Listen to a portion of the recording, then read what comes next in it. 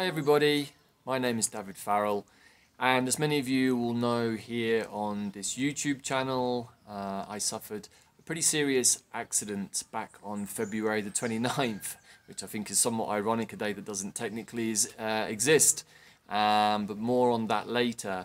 So today I just wanted to give a short update with a little bit of video footage on the path to recovery from this injury. And for those of you who don't know about the story, I fell basically here from one terrace in the garden about 12 feet down to another terrace back on February the 29th when I was watering my beloved plants, and I unfortunately fell vertically about 12 feet into an empty fish pond. I therefore suffered quite a serious but also quite an unusual injury in that I completely exploded, fractured both of my heels into quite a few pieces. But miraculously, I didn't die. That was also a small miracle in itself, but I didn't land on my head, at least I don't think so. I didn't break any knees, didn't break my ankles, no damage to my spine or my neck, so incredibly lucky, to be honest. I feel very, very lucky to still be here. I then was lucky enough to have a lot of support in the immediacy of the accident, more of which I'm going to be sharing later. This is really just an intro video to give an update about where I am today and how my progress has been developing using a variety of techniques. But essentially I had to have surgery in Guadalajara about 10 days after the accident with an amazing surgeon, a guy called Santiago, who I hope to be able to interview at some point, a very, very quantum surgeon. And again, I'll be talking more about that in future videos, both here on the YouTube channel, on quantumplanet.world, and also in a brand new 13-day expedition coming up called the Path of the Jaguar. The surgery went well, although it was long, about 5.5 hours. And I then basically had to spend a couple of weeks in Guadalajara, which was challenging, in an apartment, unable to move, very challenging circumstances. Myself and Bella then came back to here, to El Molino, to our home in Mexico, and I've been here ever since. Actually, in the room just next door to me here, I've basically spent the last 2.5 months on a couple of mattresses, resting, healing, and meditating a lot. And the original prognosis from my surgeon Santiago was that it would be 6 to 8 months before I'd be able to walk again.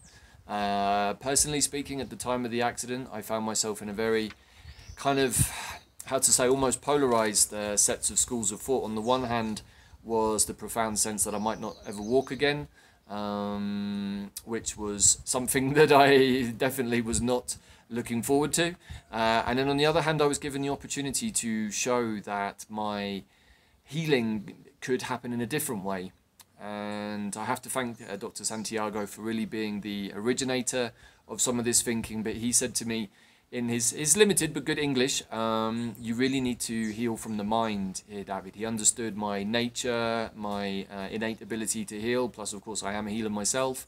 So he understood all of that quite intuitively, and he encouraged me to stay very, very positive and to only accept one outcome, which was full rehabilitation. He felt confident in his work. The left ankle particularly, or the left heel, was particularly badly damaged, but also one of the tendons had flipped upside down, and he was concerned that this then might lead to a splaying or a turning out of my left foot. There was a lot more to share about the left foot in future videos. Very interesting part of my healing journey came to emerge literally in the hospital the day after the operation, but like I say, more on that later.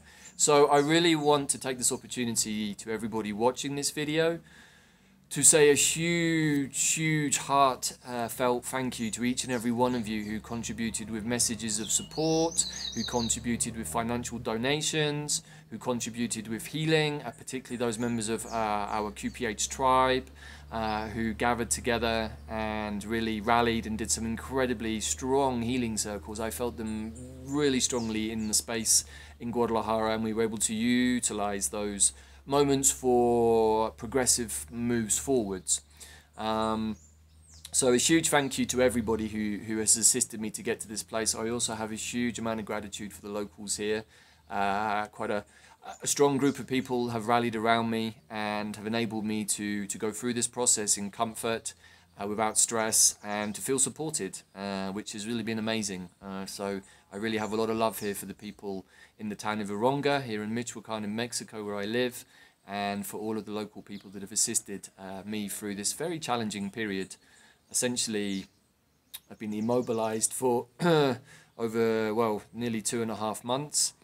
And I'm going to show some footage in a minute of when I stood up again for the first time on June the 5th. I selected the Venus Cazimi because of its potent energy. And that's also a large part of what I want to share moving forwards, is how I've managed to get from where I was on the 29th of February to today at the beginning of July, and have shortened the healing process almost in half. I still have quite a long way to go. But as you will see shortly, I am able to get up now and walk around with the use of crutches. That wasn't something I could do really a couple of weeks ago, not even really a week ago. So I also want to give some thanks to a wonderful lady, a physiotherapist, a local kind of curandero, you could say, really, who's come in now into my space and is assisting me with the physiotherapy. Since I engaged with the wonderful Rosa a couple of weeks ago, there's been a rapid acceleration in what I'm able to do. You know, if you can think, for 2.5 months I wasn't able to go to the toilet properly. I had to use a facility here in the room. I had to go, well, I wasn't able to go rather to the shower for a couple of months. So I had to sit in a bucket and wash myself. All very challenging things, and at the same time really having to protect the feet strongly. Any kind of major knock or damage or even attempt to stand up at the wrong moment could have had some very, very severe repercussions. And I've been super mindful of that. I am blessed enough to be somebody who heals incredibly quickly. I always have been. But at the same time, I do employ a number of techniques that assist in that process. And one of the major ones I want to share with you today is the power of the mind in conjunction with the power of the quantum technology in our body. I also was blessed enough to work with one of our sisters, Catherine Evans, an amazing homeopathist from our tribe, who really selected the right remedies at the homeopathic level for my feet to heal, for the heels to come back together. And more to share on that. That's also been quite the experience, being super attenuated to my physical body and the conditions it was going through. My feet very early on in the process spoke to me, you can say, and my guides too. It was really a collective effort. I've had a lot of support, a lot of non-physical support, not just from my numerous plant allies, but also from the angelic realms, from my cosmic codes, my cosmic star families, and not least of all, a very strong group of non-physical surgeons and holistic healing advisors from other realms and other dimensions, all of which may sound a little strange, but for me was very present and has allowed me to feel protected, to feel secure in the process, but most of all, it allowed me to stay in a place of trust.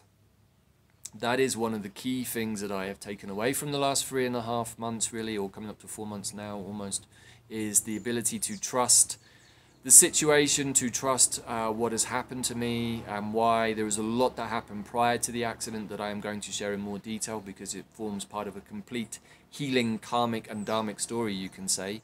And for sure, I'm not the same person I was the day before the accident, or even the day of the accident. I feel like I've died quite a few deaths since then. A lot of ego death, a lot of humility has come in, and not least of all, an incredible amount of gratitude for each and every moment of every day. I also really want to say a huge level of thanks to my beloved and beautiful partner Bella, who has assisted me in so many different ways, not least of all during the time of the accident, but also then with her incredible teachings from the Mayan time of magic lineage, which is really what I've been working with on a daily basis to keep me focused. There was a period for a few weeks where, without my wonderful carer Jessie, who's been feeding me and somewhat taking care of me, you can say, in the mornings here, there was a period where if I hadn't seen her during the day, I would have really started to perhaps lose my grip on reality, because I didn't see anybody else much for a few weeks. I was here on my own, which generally I'm fine with. It's a beautiful space, but I was kind of stuck inside, and so I really had to use or utilize rather a number of mechanisms and tools to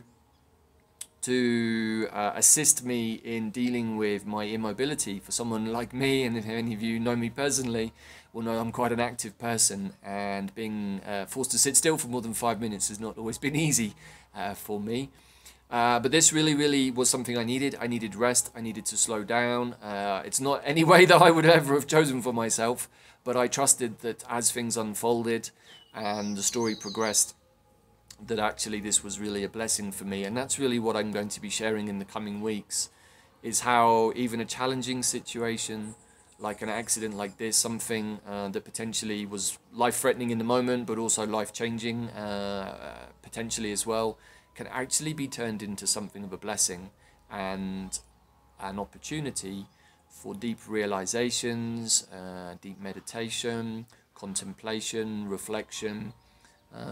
Many things have happened to me over the last 13 years on my healing journey, and it had been so much that I almost hadn't really had time to process some of it over the time since, and I was able to utilize this time here. And of course, we've been going through some incredibly profound changes in our world, which we do talk about on our Quantum Compass show, and also a lot in our groups over on QPW. And you know, tracking many collective processes, that's also part of my experience here, as I've been able to go surfing, we can say, into realms of consciousness, particularly with the collective story of the ascension process. And because I was so still and so open, also very energetically clean after the process of the surgery, I did a big detox to reduce the chemicals in the system, but also I was able to kind of cleanse the system energetically. So I was in a very kind of light space, you can say, which enabled me to communicate with many other realms and dimensions and to be able to receive information, all of which will be shared in due course as and when it's appropriate, and some of it has already been shared. But over the course of the next few weeks, in preparation for the path of the Jaguar, the magic of now, this is my next objective, everybody.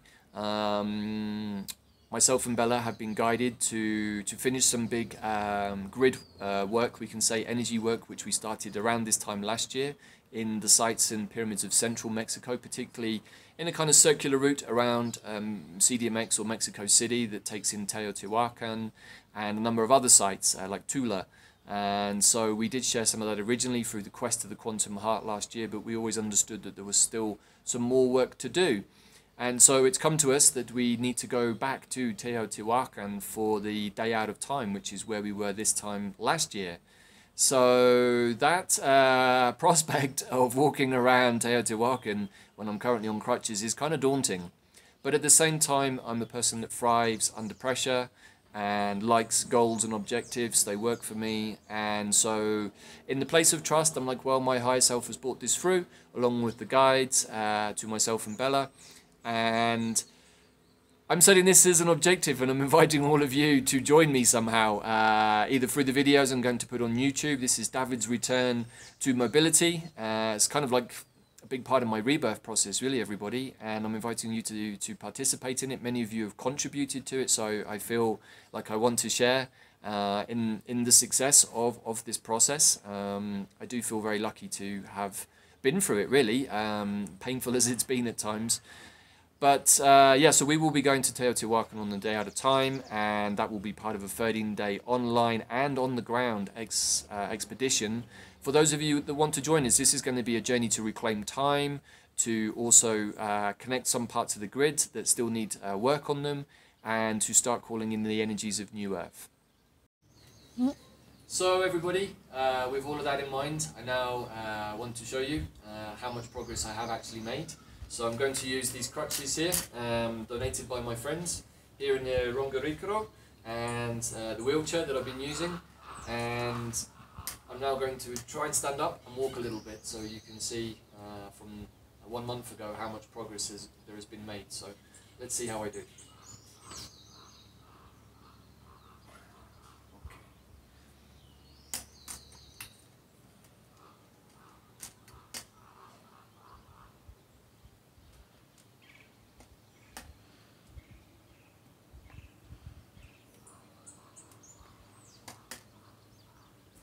So in this moment, the main thing I'm experiencing is a lot of stiffness, where the muscles, particularly the tendons, have really gone to sleep, which is what my physio Rosa is helping me with, really giving me some quite strong, how to say, exercises and massages, but really encouraging me to stand up straight and walk very consciously, one small step at a time.